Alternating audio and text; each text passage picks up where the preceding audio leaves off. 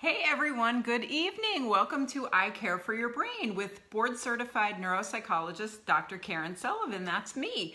Every Wednesday night at 6 o'clock we try to meet here for science-based education and empowerment.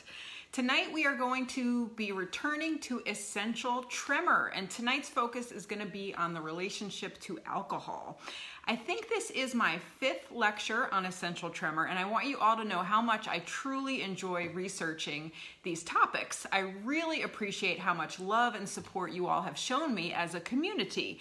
It is really become one of my most beloved brain health challenges because there's so little information out there, and it really exemplifies my whole mission, which is to reduce the unnecessary suffering that goes along with brain health challenges that comes from simply not knowing enough, not having good enough quality information, and not having your symptoms validated. I can't even imagine how maddening that would be to have a syndrome where only one aspect of the disease or the disorder was visible, noticeable to other people, and people simply thought that was the total story, that was my total experience. Well, we know with everything that unfortunately isn't working well in the brain, that there's many more things that happen cognitively and there's many more things that happen emotionally. So ET to me has really become this quintessential brain health challenge that really exemplifies those things. So just to take a general step back, I know a lot of you are watching who have ET and you don't need me to go through all these statistics, but I always like to kind of start at a basic level and build up.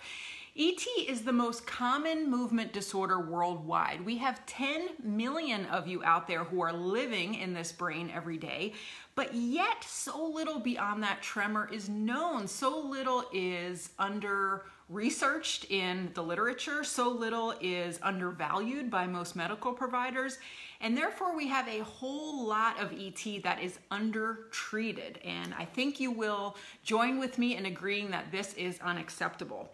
We have about 20 different subtypes of tremor, and that even within a subtype, you can have more subtypes. So a tremor can happen in hands, head, the middle of the body, your voice, your legs, really anywhere in the body.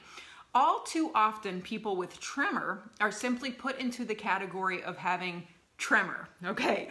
About 30 to 50% of you with ET have been on a diagnostic journey before you actually settled on ET proper. So 30 to 50% of you have been misdiagnosed in the past, possibly are being misdiagnosed now. Most people, there's a very thin line between dystonia, essential tremor, and Parkinson's. So a lot of people kind of live in that area. We also know that tremor can exist on its own, but much more common, it is a part of a broader syndrome. So people can have tremor due to stroke, traumatic brain injury, multiple sclerosis, but they can also have it as a result of things like overactive thyroid, anxiety, mercury poisoning, liver failure, certain types of medications, anything that we know has a steroid effect, things like inhalers, amphetamines, caffeine, anything that can kind of speed you up can also mimic tremor. We also know that alcohol is intimately related to tremor, and that's why we really wanted to make sure that we get those two things in a discussion together. When we're talking about tremor, there's two different ways that I typically think of them. So we have your resting tremor, and then we have your action tremor. And the resting tremor we know happens when the muscles are relaxed. So this is, think of your hands kind of resting on your lap. So this is the type of tremor that's most often seen in Parkinson's, and typically it happens in one side of the hand, sometimes the leg, first. It typically generalizes throughout the whole body over time, but that's one of the soft signs we use to differentiate PD from ET. Is it happening on one side of the body or not? Within the world of action tremor, this is where ET typically lives. And within action tremor, which is what happens when we're voluntarily moving a muscle, this is called an intention tremor most typically. So this is produced with purposeful movement. So I want you to think about, as the person gets closer to their target, this is really when the shaking or the tremor can begin. And this is because of the part of the brain that is responsible for the tremor in essential tremor, which is the cerebellum. And in a lot of my lectures, I've hopefully helped you understand the role of the cerebellum. For decades, it was very much classified as the balance center of the brain, the coordination center of the brain. And yes, it probably does that primarily, but we also know that it has connections to cognitive parts of the brain, specifically the frontal lobes, and to parietal parts of the brain related to spatial awareness. It has connections to the memory center and the emotional centers of the brain. So thank God we are coming leaps and bounds in recognizing that this part of the brain has many, many tasks. And if you have a disorder that is centered in this part of the brain, you are going to have symptoms in all three of those systems: physical, which we can see, the tremor, cognitive, and emotional. So why it's so important to talk about all of this stuff, again, to me goes back to validation. So the reason that is so critical is because so many of you who are out there, when you have these inevitable other symptoms, start to really question, is this part of my ET? Is there something wrong with me? Am I getting dementia? Am I going crazy? And that's part of what we've done in these lecture series on ET, is really try to help you understand the cerebellum. So let's just imagine that you are reaching for a pen, okay? The process of the cerebellum kicking in is really when you almost are ready to grab the target, okay? So your hand is over here and you got a big old movement. Cerebellum, not necessarily that interested. It's right when you start to reach for that target, that's when the cerebellum kicks in. That's why when I see patients in my office, one of the things when we're thinking about the cerebellum that we can do is asking folks to put their hands out, and I simply want them to touch their nose with their pointer finger. So usually people with Parkinson's are having a hard time here, and as they get closer to the nose and they start to rely more on the cerebellum, it actually goes from shaky here to smoother here.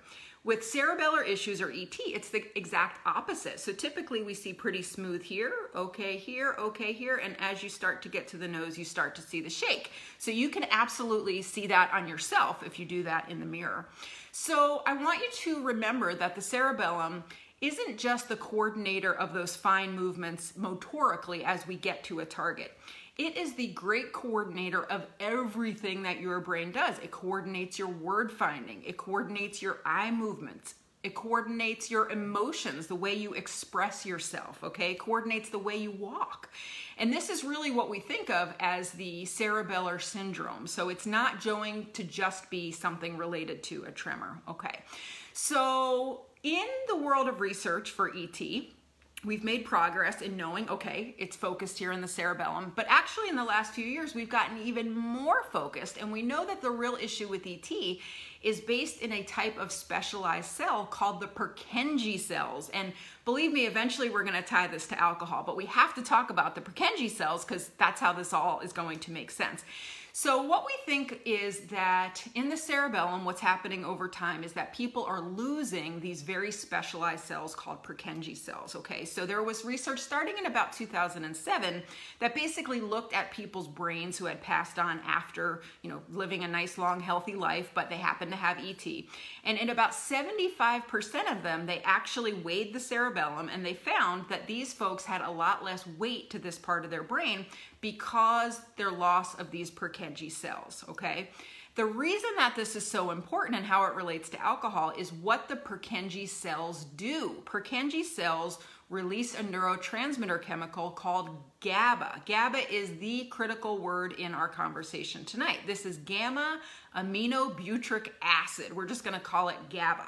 And in 2012, they really started to get more and more clear about what exactly these Purkinje cells do and how they relate to GABA. So again, they started looking into the people's brains who had passed away who happened to have ET. And what they were really starting to find is that these folks specifically had very little GABA in their brain. And we know that the medications that help with tremor in ET are typically helping us with GABA. So there's a very close relationship between those two things. So Purkinje cells, almost all of them release GABA. Now the big question is, what does GABA do? GABA is basically the brakes in our brain. It has a very strong inhibitory control over different parts of the brain, specifically in the cerebellum. It basically stops any type of activity in the brain. So it stops you from speaking when you don't think you should, when it's not appropriate. It stops your hand from moving when you don't want it to. It stops your eyes when they want to focus on a specific object.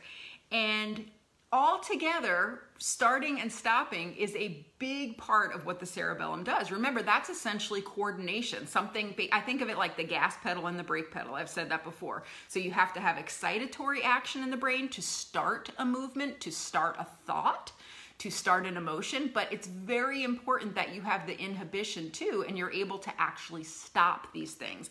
And that really is what a tremor is. It's difficulty with starting and stopping. In some ways, it's really as simple as that. So when you think about Purkinje cells, I want you to understand how beautiful these things are. They're very, very, very, very complicated, kind of shaped like a flask. There's so many different extensions of these specialized cells, but they all come down into a very, very thin single axon. That means they are grabbing information from so many different sources, but they're funneling them down into one long chemical messenger to the next brain cell.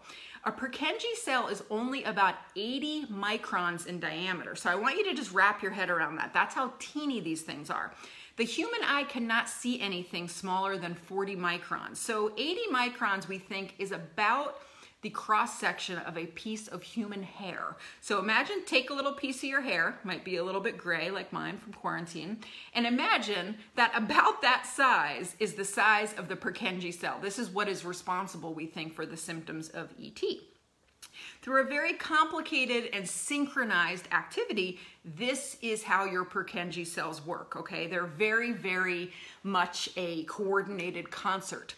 Now, there is one chemical that Purkinje cells are more sensitive to than any other cell in the human brain. And I bet some of you are smart enough to start figuring out what that agent is. It is alcohol. I promised you we were going to get to the combination of these two things soon. So we've known for a long time that alcohol can hurt the cerebellum and specifically the Purkinje cells. This is really what goes wrong when fetuses are exposed to high levels of alcohol during embryonic growth. This is how people get fetal alcohol syndrome. We know that people who become alcoholics over time, if you scan their brain with a CT or an MRI, they have smaller cerebellums, okay? One study in 2004 looked at people who were chronic alcoholics, and the number of Purkinje cells in their cerebellum was decreased by about 25%. So we know that ET is a progressive condition, and what we now know, it's because folks with ET unfortunately are losing Purkinje cells, meaning they are having less and less inhibition of GABA. So the reason we're talking about this tonight is because you need to understand how alcohol affects the brain, the cerebellum, the Purkinje cells, and GABA. Not so that you can never have a drink again. This is not going to be a buzzkill of a lecture. This is not going to be like a don't you dare do this. It goes along with my whole philosophy, which is I simply want you to be informed so you can make well-reasoned decisions for yourself. And the solution actually isn't to cut off a relationship with alcohol. It's to simply manage it a little bit better, knowing your specific risk factor of having ET. So one of the things I was surprised about when I started doing this research is how little, I mean nothing, there is out there about ET and alcohol. So the reason that I was surprised by that is because we are all doing the best we can in any given moment, okay? Remember, I am a neuropsychologist, so the brain is very important to me, but the word psychologist is even bigger in my title. I care more about the person than I do the brain, right? And believing people are doing the very best they can, we have to see that it's very logical that someone with a tremor that is helped by alcohol would gravitate towards alcohol. So it's a natural attraction, a natural magnetic relationship if you had ET, and especially if alcohol works, to want to use it in a therapeutic way. But there are dangers, and I want you to know about them. So about 80% of people who have ET, if they drank about a pint of beer or one small glass of wine, within about 15 minutes, they would get a relief from their tremor. And that relief can last anywhere from an hour to 4 hours, okay? This is such a robust research finding that doctors actually ask questions about alcohol. Many of you have probably gotten these questions, or even in a neurological clinic, you can sometimes be given alcohol to see if you have a tremor suppression, and that's actually used diagnostically to diagnose ET separate from, say, PD or dystonia. This is especially the case if you are someone who has a younger onset of your ET, meaning you were less than 40 years old when you started to have symptoms. So you're going to be more responsive to alcohol than someone who developed it later in life. So what are the positives of alcohol and ET? Well, you get less tremor, you can function better, and you have less social stigma. That is one of the things we're always talking about here too. Again, going back to the human focus of what we do, it is hard to be a person in the world with any chronic disability, seen or unseen. And so I know many of you have struggled with people's perception of you having a tremor. So often people can feel embarrassed, and then they limit their socialization because of that. So it's a big issue. So of course there's downsides to alcohol. We all know this, right? Well, with ET specifically, you are at risk for even worse, what they call rebound tremor. So what this means is as the alcohol wears off, the tremor kind of comes back the next day a little bit harder, a little bit stronger, which of course makes you want to chase it with more alcohol. You can become more and more tolerant to alcohol over time, which means you need more and more over time to suppress the tremor at the same level you did previous. Alcohol really doesn't work for very long, so it's a very short-term solution. Heavy drinking over a period of time really does make people depressed. It's a central nervous system depressant, so it can really do a job on your mental health. We also know alcohol affects our judgment, and it can really affect relationships. Alcohol is the most commonly used substance in all of adulthood, and especially it matters once we get older, just simply because of the aging process, but also the medications that we take as we get older. So if you're over 60, about 50% of men and 37% of women drink regularly. So we hear a lot about alcoholism, alcoholics. That's actually not my biggest concern. There's actually another type of drinking, because it's more common, that is more worrisome to me and something we need to talk about. And this is called at-risk drinking.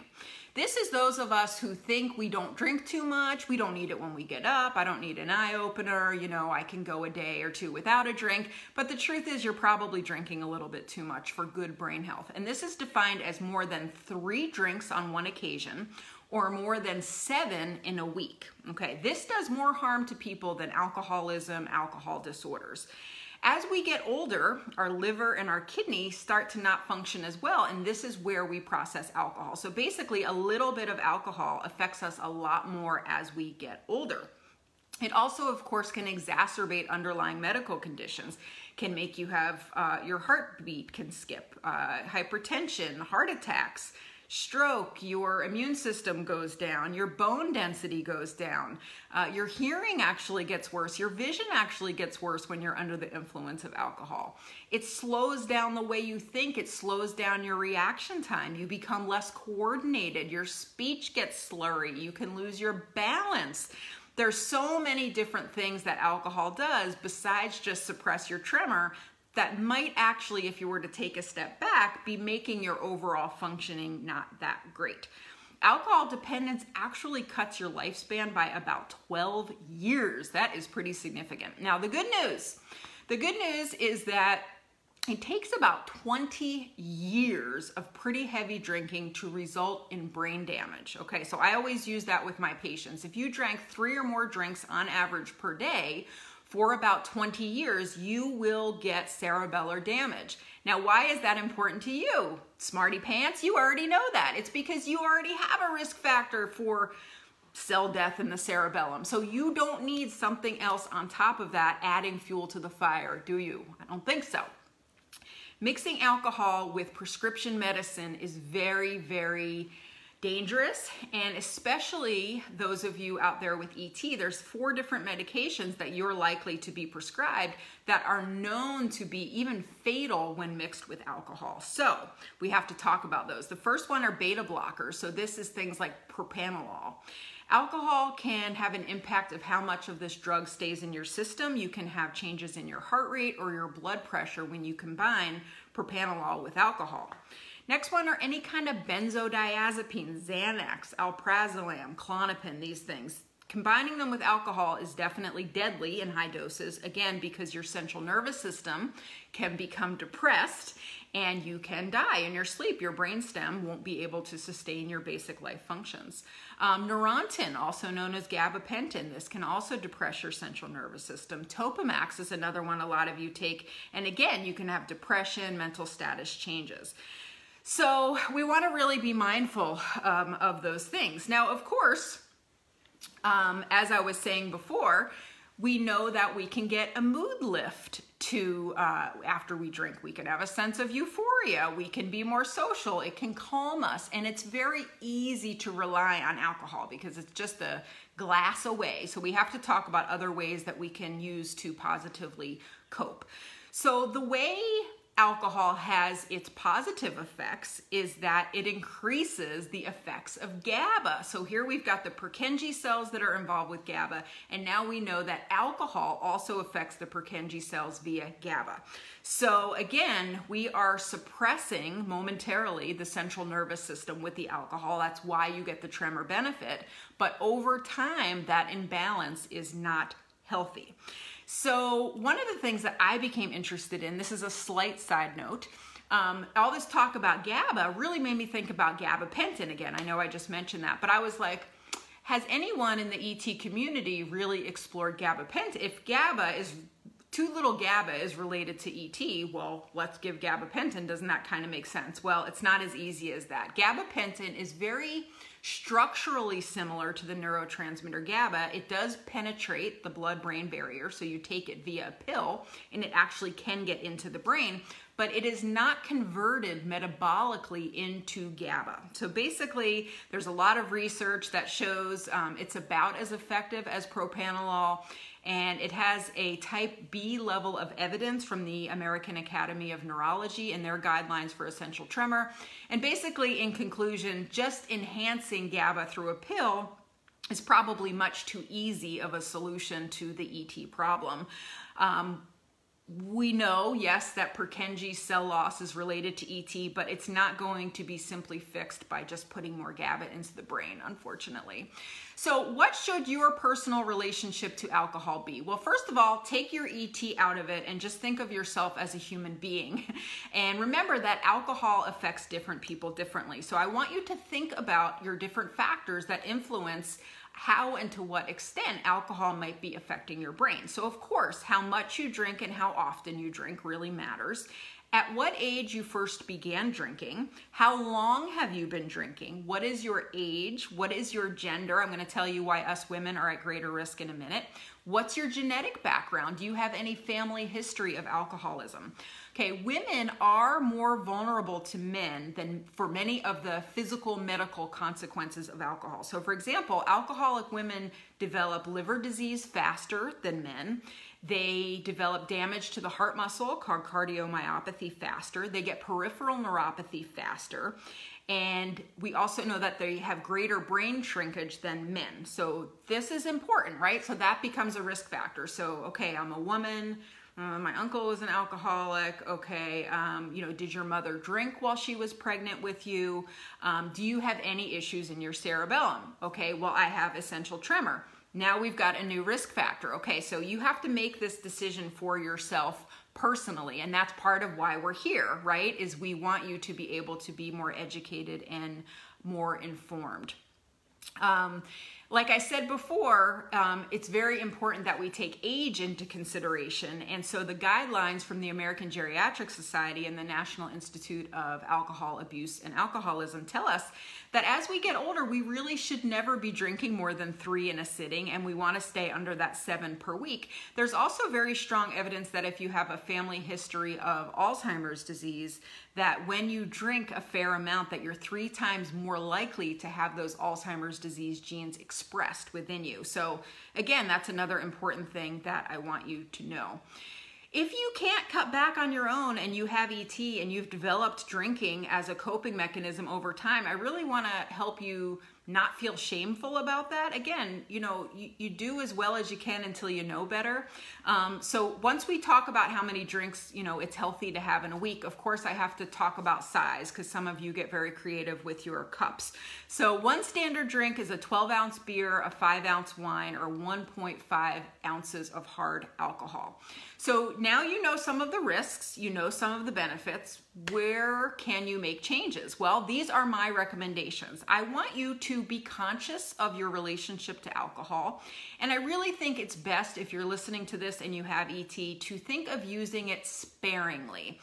I don't want every decision that you make in life to surround your ET, believe it or not. As a neuropsychologist, as I've said before, you are the most important thing. One aspect of you is that you have ET, but we also don't want to deprive you 100% of things that give this human life pleasure. So you can use alcohol, in my opinion, on special occasions. You can use it when you really feel like it's important to your quality of life to relax. Let's say you're at a wedding and you just don't want to shake, and you want to be able to feel like you can just blend in, and you're sick and tired of standing out and having people ask you questions. I really don't think there's anything wrong with knowing how you can exploit the positive impact of alcohol on your ET. I really think that that's okay. The problem is when we become dependent on it, or over time, if we need more and more to get that same effect.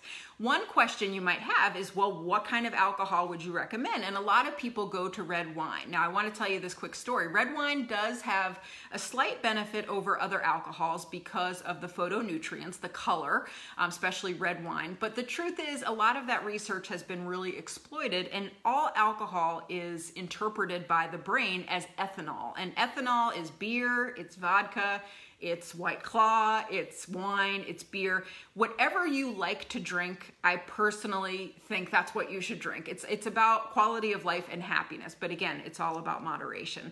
So I hope that this information makes you feel more informed. It's definitely a personal decision, and if you don't know better, you can't do better, right?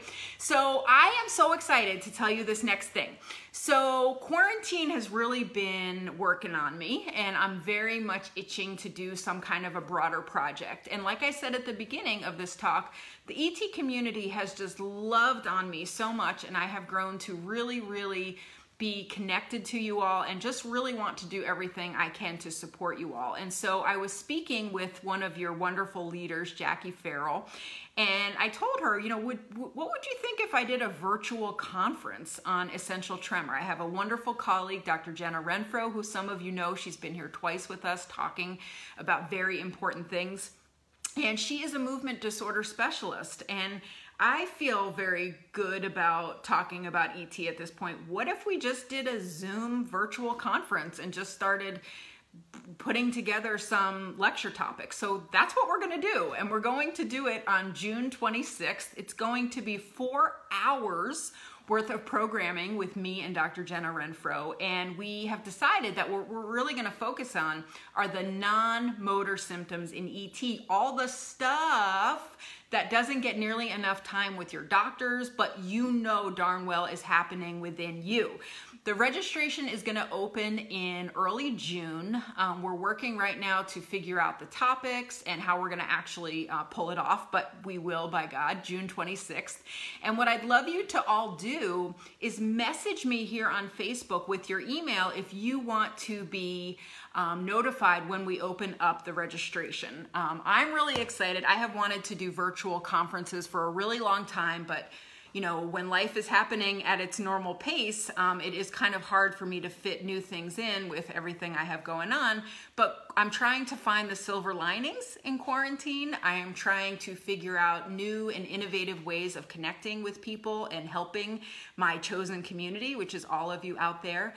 So we will work really hard to keep it as affordable as possible. And I promise you, we are so enthusiastic to find information that will not only inform you, but I am so dedicated to this idea of empowering you, and I know that that happens when you just understand your condition better. So if you think that that would be an important contribution and that you would like to join us, please just give me a little heart or a little thumbs up or something. I really appreciate all of the support that you guys send my way. So please share this video. I hope that it feels like an important contribution to your encyclopedia on ET.